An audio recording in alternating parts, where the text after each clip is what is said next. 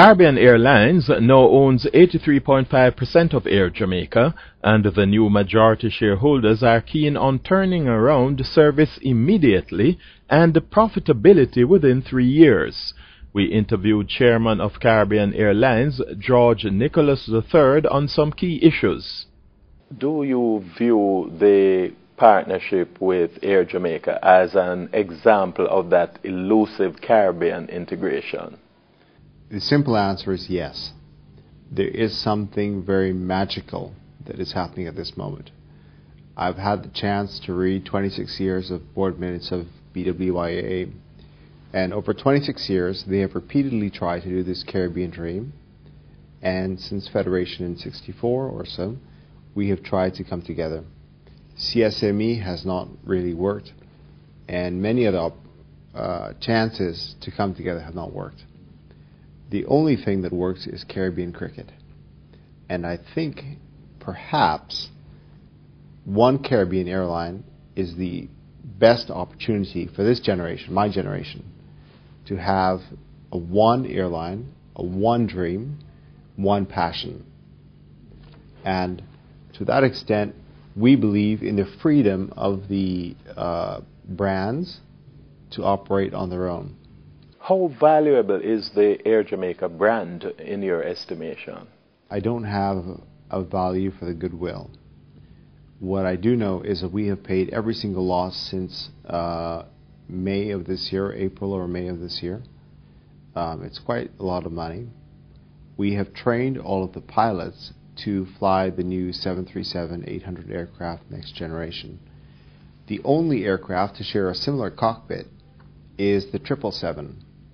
And so in order for us to fly to London, it's a lot easier for us to migrate the pilots to the 777 aircraft. So we are cutting edge. And that is something that CAL is known for. We fly the best airlines in the best aircraft type in the world. Something that Jamaicans have become used to, and I would like them to try the Air Jamaica experience now. They're used to their bags arriving 2 days later.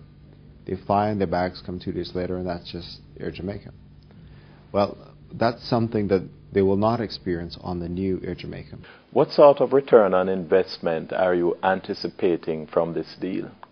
We will not see the benefit of this merger until 2 or 3 years from now. A lot of hard work has gone into this relaunching. A lot of thought and good thinking has gone into making good decisions, and you won't see the results for a few years. What role do you anticipate that your minority partner will play in this exercise?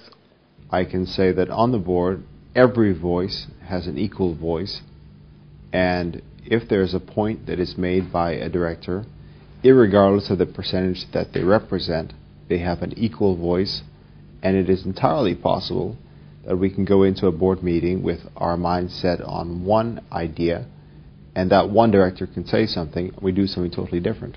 What's the broad strategic vision for Air Jamaica?